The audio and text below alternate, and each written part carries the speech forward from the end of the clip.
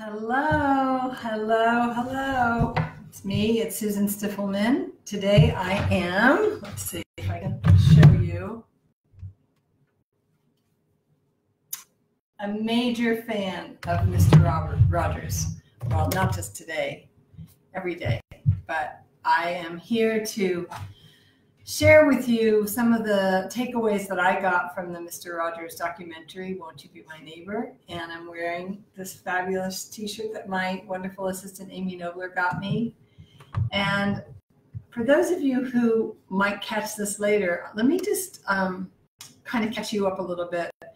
And for any of you who are tuning in, I want to share with you first, before I hear your thoughts about the film and about Mr. Rogers himself, I want to share with you how this idea came about to offer a little bit of a get-together online for us to just talk about this amazing human being, especially in the context of what our kids are going through in today's world, where they're exposed to so much, they're plugged into devices so much, they're being asked at younger and younger ages to do inappropriate stuff like worksheets for kindergartners and preschoolers. And I think what happened for me watching this movie was, well, I cried, and I also just felt like, could we have him back? Like, could we have that influence that he radiated of kindness and love and acceptance and honesty and respect? Could we bring more of that into the lives of our children? So because I have this world and this community with all of you who are really dedicated parents, I want to hear from you, and I'd love for us to sort of get re-inspired.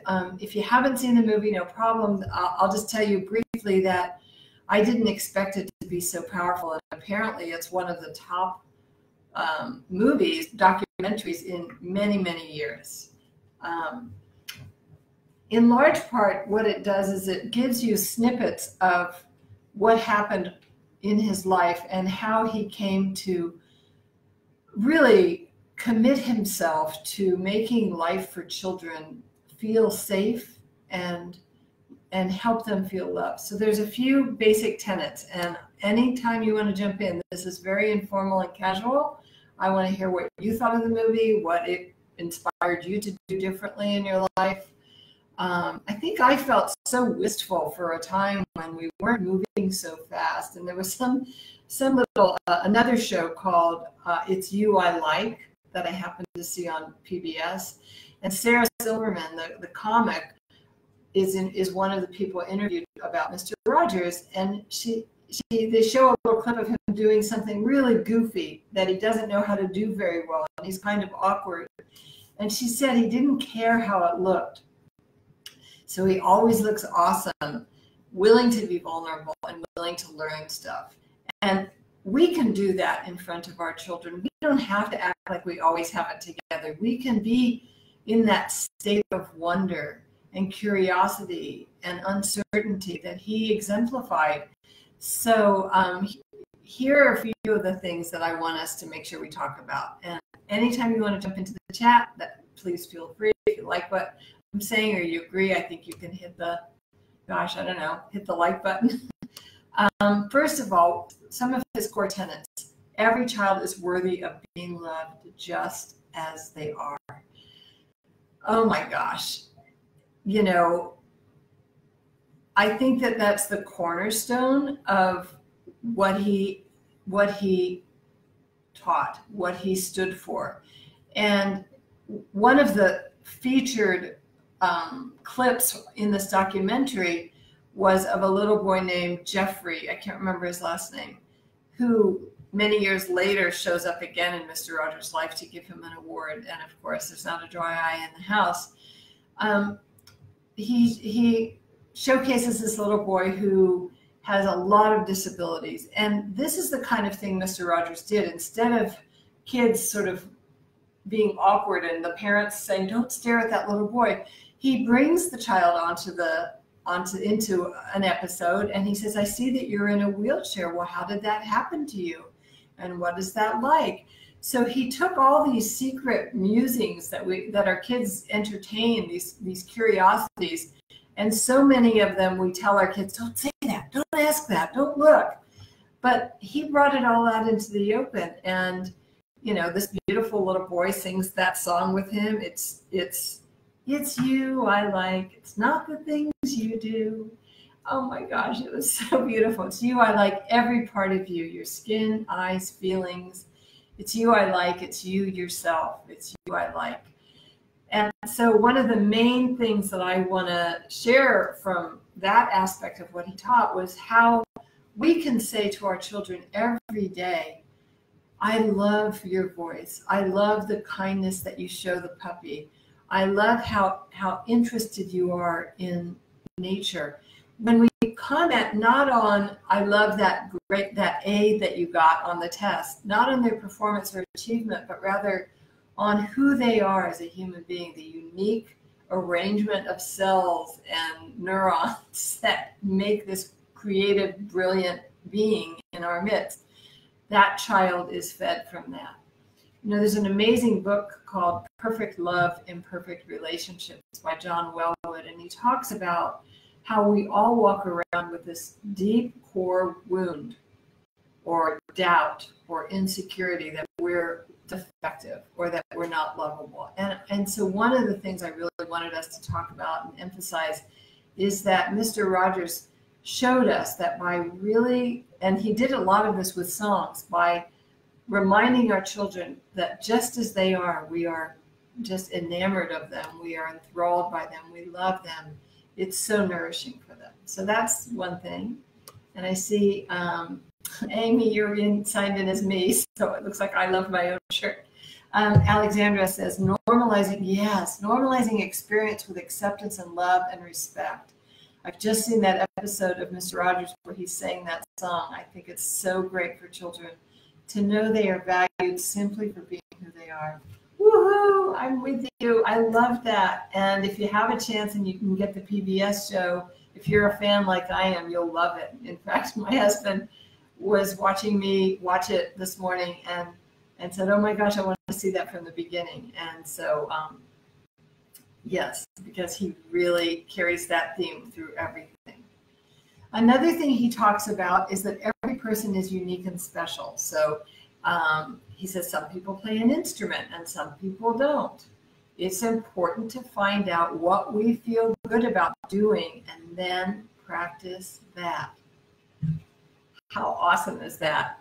That we aren't all supposed to be great at math. We aren't all supposed to be great at gardening or painting. We each need to discover what our unique talent and our unique skill in it is. And Mr. Rogers just really brought that to life. And then he brings on Itzhak Perlman, the phenomenal world-class violinist who comes in on his crutches. And in this interview, they talk, Itzhak Perlman says they wanted me to walk in on my crutches and not just appear on the screen already seated. Because then he talked about the crutches, and Mr. Rogers asks Itzhak Perlman, oh, I see that you're walking with crutches. Can you tell me about that? These are the things children would be curious about, and he was so forthright and so respectful. And so Itzhak Perlman says, yes, when I was about 4 years old, I got a disease called polio, and it made the muscles in my legs very weak, and so I have braces now on my legs, and I have crutches. And it's all straightforward. And then he goes on to play music and to talk about how you can infuse music with feeling like happiness or sadness. And of course, that leads to one of the next wonderful things about Mr. Rogers, which is that difficult emotions like sadness and excitement, and, well, not excitement, sadness and worry and fear, they need to be brought out into the open. And he says sometimes people feel bad, sometimes they feel mad, sometimes they feel really sad. But those same people who are sad sometimes are the very same people who are glad sometimes. So I encourage you to really make that known for your children. Maybe even have it written on a big poster or a big thing on your refrigerator. Sometimes people who are very mad, sometimes people are very mad, and sometimes people are very sad, and sometimes people are very glad. Because he makes room for us to feel what we are as human beings, as human feeling machines. And he talks about, do you have ways of showing that you're angry where you don't hurt anyone else? And he sings a song about how sometimes the world seems wrong and everything you do feels not very right. I sure know that feeling. And he says it's great to be able to stop and think or sing this song when you're angry. So most of his songs are the kinds of things that kids could remember, and they're very gentle and very thoughtful, and they're about emotions. So bringing our children's fears and their difficult emotions out into the open was something he was just masterful at doing. And again, if you have any thoughts or comments, I'd love to hear them. He also talked about helping kids sort out these secret fears and worries that they often feel embarrassed or reluctant to share. And he leans right into it. Now, in my world, if you follow my work, you know I talk a lot about Act 1 parenting, where we help our children know that it's okay to feel whatever they feel, that we can handle it, that we're that calm captain of the ship who's sturdy enough to be able to help them process those difficult feelings. Many of us, though, when our kids ask a question like, well, why did grandma die? Or what's death? Or why that witch is so scary? We just tell them, oh, there's nothing to worry about, or nobody dies till they're old. And our children deserve the kind of respect and honesty that he showed them when he talked about his little dog that was dying and she got to be old and how he cried and cried. He brought on, do you guys remember the original Wizard of Oz? I was scared of that witch. I found her so scary. And in the PBS special, he has a clip where he brings Margaret Hamilton on, who was the Wicked Witch. And of course, she's just a normal lady.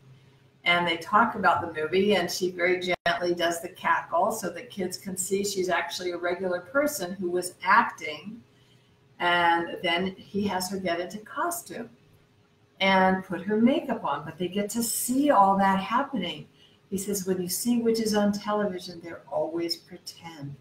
Because he understood that children are really sort of fluid with imaginary and real. And he honors that, and he helps them start to differentiate what's make-believe and what's real, of course, by the train that goes to the world of land of make-believe, and the puppets that are so simple and so basic, and he makes a really clear distinction between what's real and what's pretend. So I urge you to find some Mr. Rogers episodes if you can. And I know when my son was little, I found it a little slow and kind of boring, and I didn't understand how it wasn't about entertaining me like some of these very fast-moving, clever kid shows do. It was that Mr. Rogers was so committed to appealing to his audience, which were young children, and young children's brains move slower. They process things more slowly. They don't need the image to change every 7 seconds. They don't need it. It's hard for them to be bombarded with so much noise and sound. He had long gaps of quiet where he might just be pouring something. And it was so soothing for children who need that kind of quiet and slow. So now that I look back, I'm glad I did watch as much as I did, but I urge you to see if you can't bring that back into your children's lives, because there's really no one and nothing like it. Mr. Rogers would talk about birth, and he had a video in one of his segments showing a cat giving birth and that little baby kitten coming out and looking one way and then fluffing up and then being licked by the mother. He would bring up issues that kids might be thinking about but not sharing with their parents, like divorce, talking about a child he had talked to who cried and cried because they thought that their parents not staying married was their fault. So he's talking to like 3 and 4-year-olds, you guys. He's not talking to a really highly sophisticated, mature, older audience, but he's honoring what's true for them, is that they have difficult feelings and they would like to be able to get them out in the open. And then finally, Oh, one of my favorite parts of Mr. Rogers, he knew that children wanted to know how things are done. You know, I do. Yeah, how is this glass made? How do things happen in the world? So how was music played? He brought Yo-Yo Ma on. In fact, there were only 2 times that Yo-Yo Ma's son played a duet with his father, Yo-Yo Ma. One was, and they were both on Mr. Rogers, one when he was 6 and one when he was 16. It's like Perlman showing how they could, you know, make feeling come from tones and music and melody. But then he showed how he made the voice of the puppet so that kids could make the connection between make-believe and real, and how that made it seem so real. He let us peek behind the curtain. And then, of course, Mr. McFeely, the postman, would come with his special films to play on picture-picture. And he had these amazing, incredible little short videos about how things are made, like peanut butter and spoons and harmonicas and trumpets and dolls and crayons, so that children would see, wow, oh, a person does this. A person who could, like, I could do something like this. I could be creative. I could be inventive. So, you know, let's see what kind of comments we have.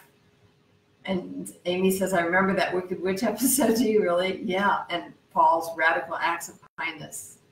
Yes, we're fortunate, those of us who got to see some of these episodes. And I think in closing, I just want to say, be inspired by, you know, there's so much that comes at us every day in the news, in the media, on the internet, in our social media feeds. And a lot of the times our children are picking up on that.